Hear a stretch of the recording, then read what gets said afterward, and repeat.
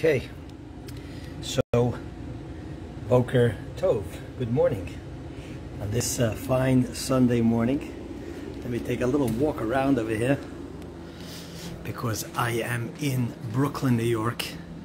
Just want to show you a little bit where I am. This is a self-portrait of my father-in-law, a picture that he made of himself, which is what self-portrait means. Let me turn the camera around over here and I'm going to sit down on the couch. I am here in Brooklyn, New York. If it's a little shaky, it's because I'm traveling and don't have the usual stand that stabilizes the phone. I show you the picture of my father-in-law because I'm very sort of proud. Some of you might have seen that one of his pictures, I'm not sitting in front of a screen, so I would have showed you that picture. One of his pictures just sold in an auction for close to $500,000, which I think is the most expensive picture of a sort of religious Hasidic artist ever sold. I am told, at least.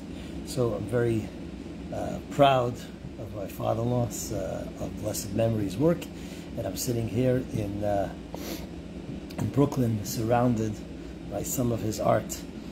Some of you might have seen my video from Friday, short brief video. I'm here in New York because of a very special day. It is the 28th anniversary or yahrzeit of the Rebbe's passing on Gimel Tammuz. It is a very special day. As I will perhaps elaborate as the class and this talk develops. But first, let's make a bracha. In New York, you could also get some coffee. So let's make a blessing over here. Baruch Ata Adonai Eloheinu Melech HaOlam Shehakol Niyeh B'Dvaro.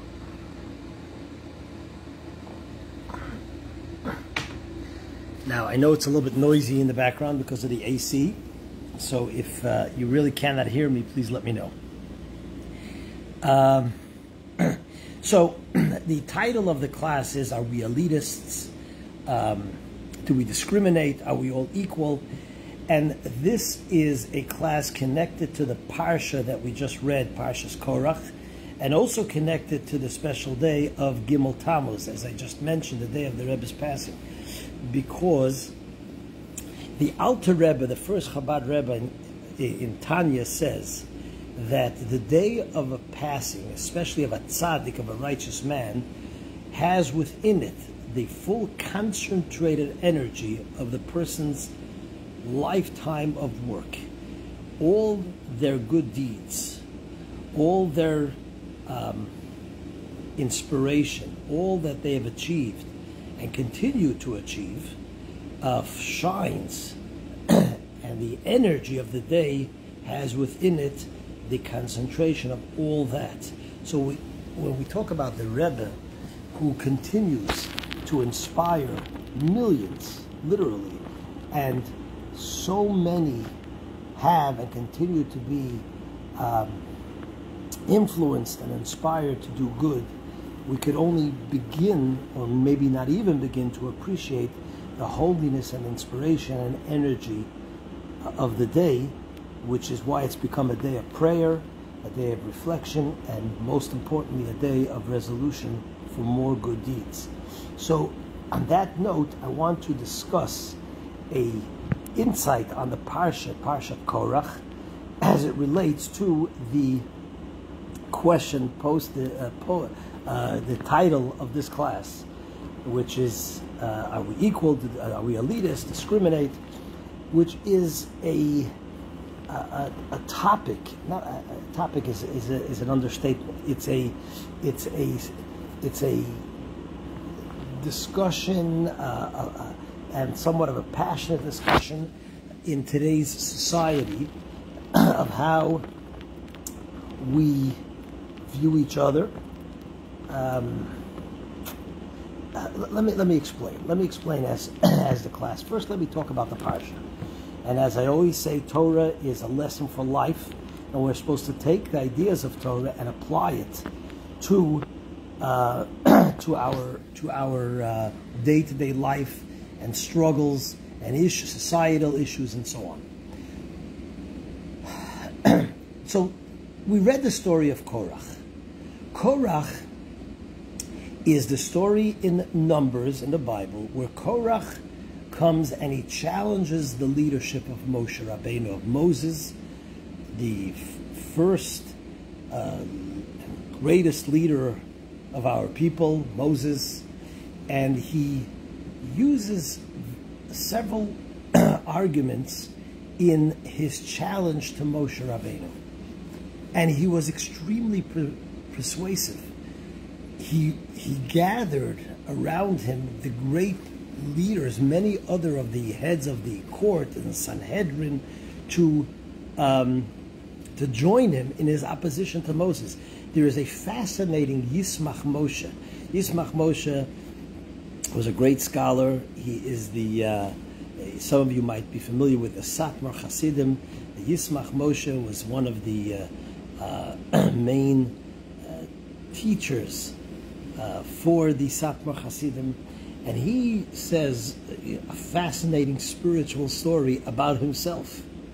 He says that he remembers, the Yismach Moshe was a great tzaddik, and he says the following. He says that he remembers himself in a previous incarnation, in a previous lifetime, and we could maybe, and perhaps we've already, but I don't recall, but maybe we could dedicate a class to reincarnation. It's always a topic, a subject that as a rabbi you get asked all the time. But for today, he says the following. He says that he remembers his soul in a previous life, and he remembers his soul's experience in the generation of the desert. And he was present at the rebellion that Korach led against Moses. And he says while he did not join the rebellion of Korach, he also did not oppose it. He was on the sidelines. He was what we call today the undecided,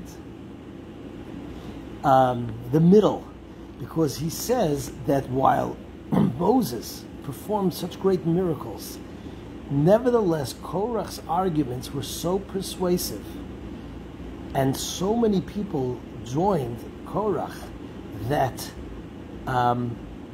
he stayed in the middle rather than oppose Korach. This is what he writes about himself. So what was it about Korach's argument that was so persuasive and so and had such a following, where you would think that who would even doubt for a moment Moshe's leadership where Korach leads a rebellion? And this is the first time that we find this kind of open rebellion. I mean, it's at the birth of our nation. But nevertheless, there's all that we could learn from this. So one of the lines that Korach uses in his argument to Moshe is the following. He says to Moshe, this is in the Bible, he says to Moshe, this is in the Torah, he says, Ki kol ha'eda kulam kedoshim ubetocham Hashem umadua tisnasu al kahal Hashem. Translation. He says, the entire nation is holy. God is within the entire nation. Why do you raise yourself above the community of God, above the Kahal Hashem? And there are, as every part of the Torah, many interpretations and insights into this argument, the core of Korach's argument. One of the explanations, which the Rebbe, as we talk about Gimel Tammuz, develops over here, is that Korach's argument was, since everyone is holy, we're all God's children, we all stood at Mount Sinai, God revealed ourselves to all of us, why do you, Moshe, why have you established a hierarchy? There's you, There's your brother Aaron as the high priest. You've taken the Jewish people, you've divided them into three groups, the Kohanim, the Levites, the Israelites. You've set separation. That seems to be division, that seems to be elitist, that seems to be discriminatory. Madua tisnasu, why do you rise yourself above? Why? We're all equal. We're all the same. We all have within us a soul of God. We all are. We all stood at Mount Sinai. That was Korach's challenge, and it's a very convincing challenge. Why do we need separations? You know, today, in today's society, that is a argument that you hear very often. You know, why the separation between men and women? Why the separation of different groups of people? We're all equal, as it says in the Declaration of Independence, which is a wonderful document. So this was Korach's argument, and it's a powerful argument. So the Rebbe answers that while the argument has a place, and what I mean by it has a place, there is a perspective and an arena of truth to that, where that is 100% true and should not be dismissed. Yes, we are all holy, and yes, we all have a soul, and yes,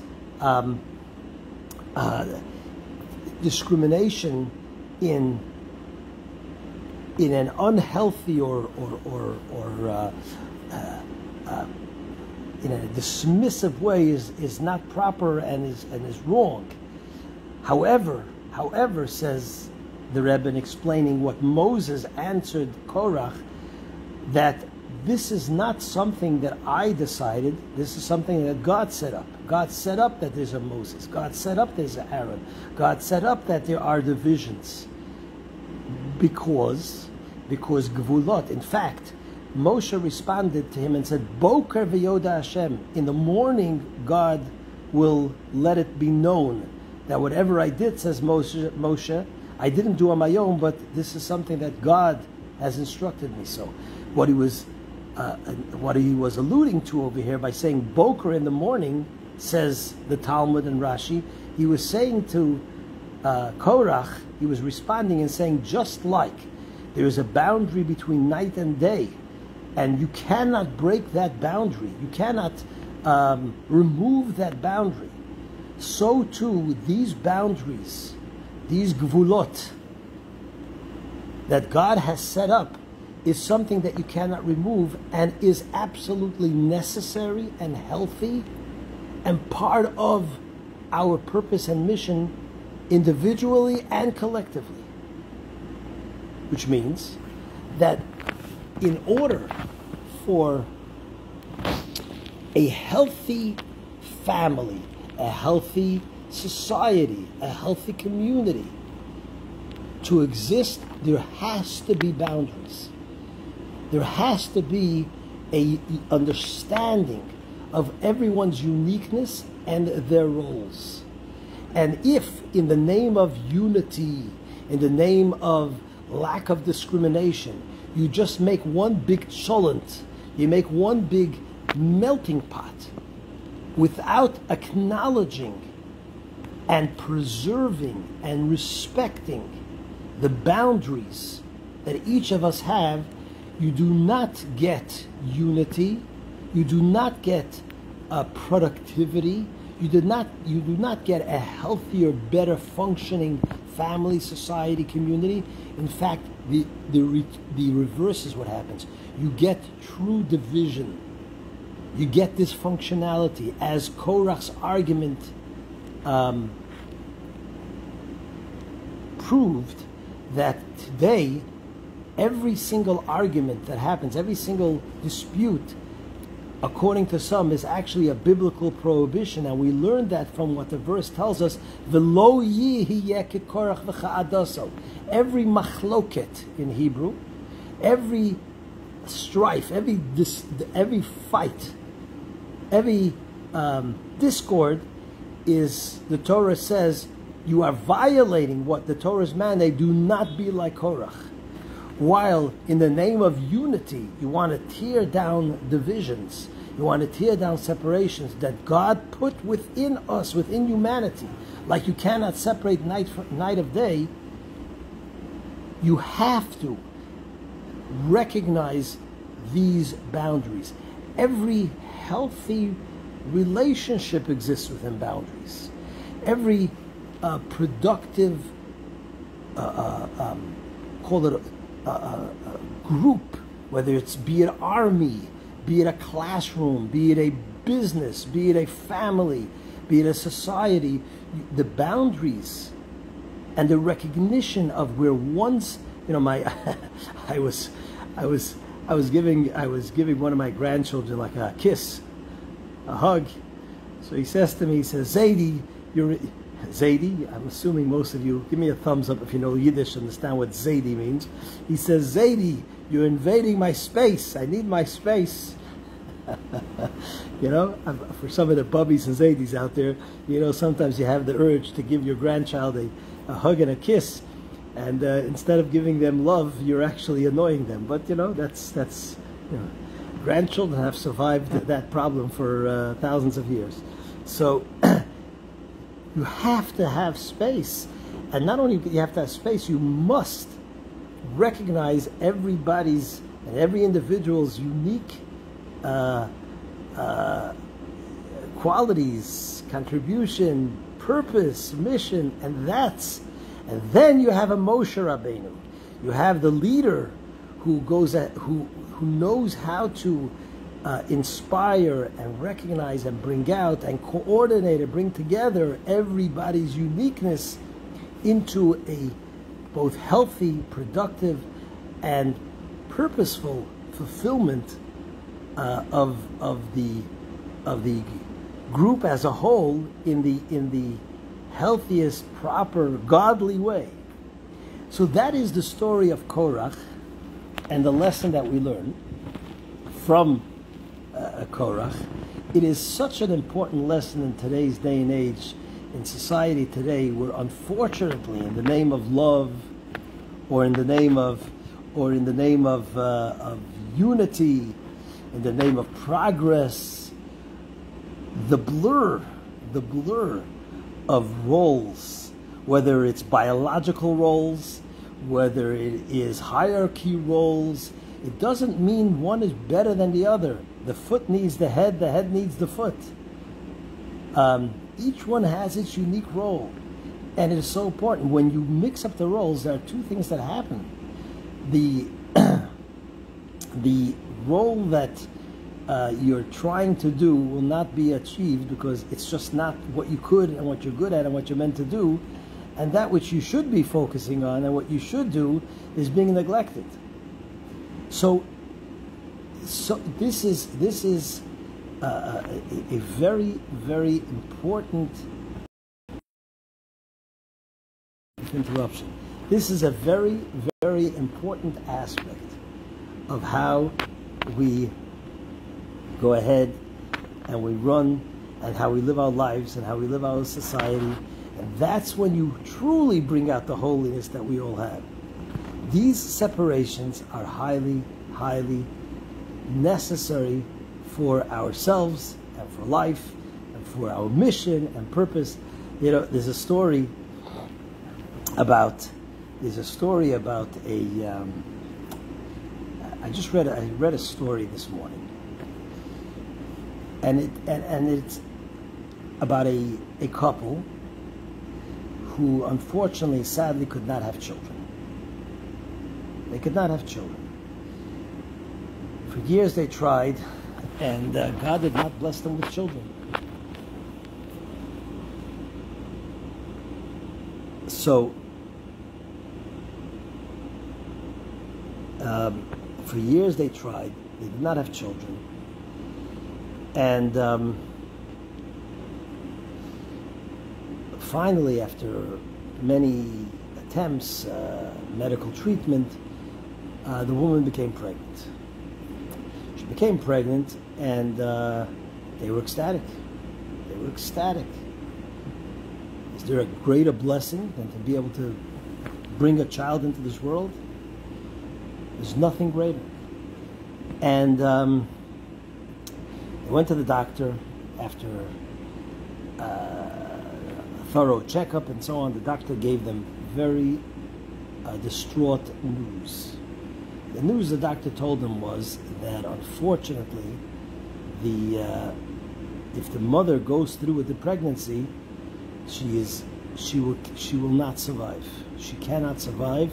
Her life is at risk, or more than just at risk, and he advises to abort the child. They were devastated. All these years they try and have a child, and this is the news they get. The doctor says, look, let's give it another little while. I'll make another checkup in a couple of weeks. They go back a couple of weeks later for the checkup. The doctor comes back and gives them the same news, basically. He says, you're putting your life on you are definitely endangering your life if you go through with this pregnancy. The husband tells his wife, we have no choice. We have no choice. When the mom's life is at danger, at that point, abortion is not only allowed, but that is what you should do. So, but the mother says like this: all this time I've been waiting for a child. I am not aborting this child. I'm not aborting this child. That was the mother's adamant decision.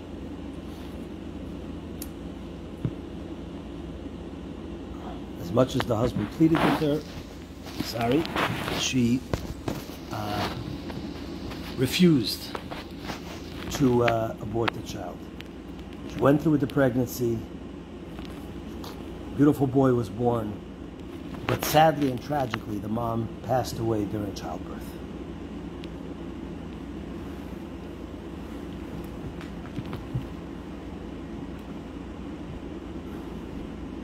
The father was, as you could understand, a major mix of joy and deep mourning, and basically dedicated his life to raising his only child, and the deep loss that he had as a result of being blessed with a child caused him to, of course, be even more dedicated to the raising of this child. Okay, fast forward, 20 years, 25 years, child grows up, teenager, young adult, and one day calls dad and excitedly tells dad that I found a beautiful girl, I'm getting married. Now, I do want to say that throughout the life of the child, the father never told his son how his mom died. He didn't want to burden the child with the knowledge that it's because of him that the mother died. He basically said that shortly after his birth, his mom came down with a serious illness and she passed away. That was the information that he raised his child upon. And okay, he sends, getting back here to what's going on, the mom, calls his dad, or he sends him a message, I'm not exactly sure, and says that I'm getting married. And then he goes on to share with his father who the girl is. And it is clearly and obviously a non-Jewish name. They weren't a religious family. But the dad was really upset about this.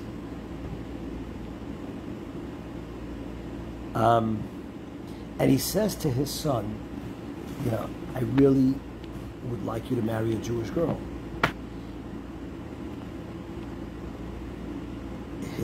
He says to his father, why? Religion has never been part of our life.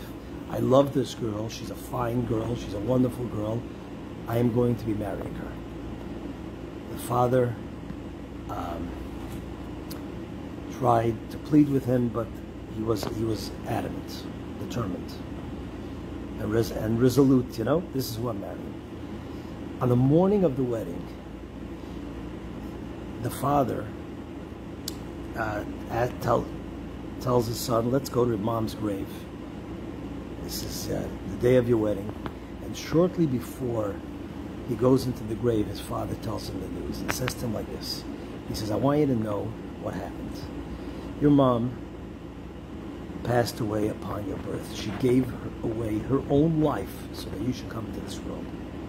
And while we weren't religious, she asked specifically that you should continue the Jewish heritage. You should continue our life's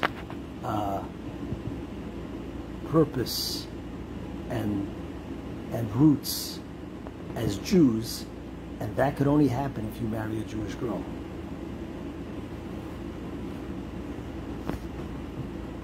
The boy was very shaken by hearing this. And he says to his dad, I want to go and visit the grave by myself, on my own. You wait in the car. Okay. He goes into his mother's grave. Father waits in the car. And quite a bit of time goes by. And finally the father decides to sort of take a peek to see what's going on. And he walks out of the car and he sees his son crying. The son doesn't notice that he's watching him. He sees his son crying, and he hears his son talking to his mother. And at the end, the son says to his mom, Mom, I will not disappoint you. I will give you Jewish children, Jewish grandchildren. The father sort of sneaks back to the car. A short while later, the son returns. He comes back to his dad and says, Dad, I made my decision.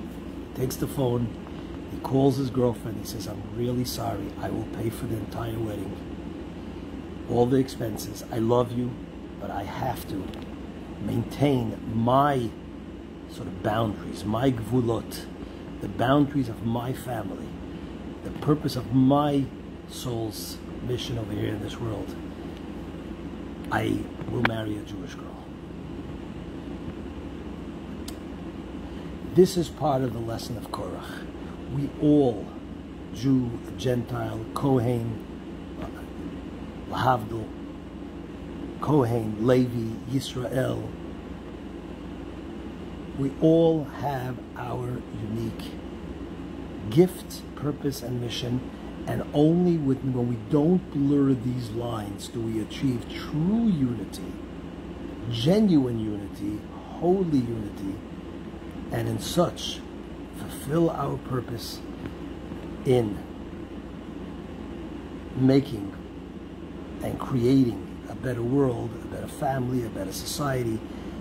And this is so apropos to Gimel Tammuz, when we celebrate the Rebbe's energy and anniversary, because the Rebbe, as the Moses of our generation, was so amazing in pointing this out and inspiring this in people of the recognition of the separation, the necessary, healthy, respectful separations that are needed, and yet really creating leaders in every individual, leadership, and bringing forth their deepest individual, unique strength and qualities. The Rebbe was amazing in bringing that out, which is why he continues to be such an effective inspiration in bringing such unity and the best out of people and the healthiest of respect of people to one another. And this is one message that we could take from Gimel Tammuz, a very important positive message from the Torah to some of the confusion and the darkness that exists out there in the world. The Torah is Torah Or, a Torah of light. Let us each individually take the energy of this day and bring forth blessings in all that we all need. All of us and all of you listening should be blessed with tremendous abundance, materially, physically, spiritually, with a proper focus on what our unique role is, our unique strengths. May it be fulfilled in a peaceful and tranquil manner, so that you can, we all can, make both ourselves, our family, and the world around us the best, and ultimately may something that the Rebbe yearned for so much, the ultimate promise in the prophets and in the Torah, that we will reach a world, the Messianic age, which is a fulfillment of this discussion in its ultimate sense. May it happen so speedily nowadays. Thank you for listening. Have a fantastic week. Please share these words of Torah with others.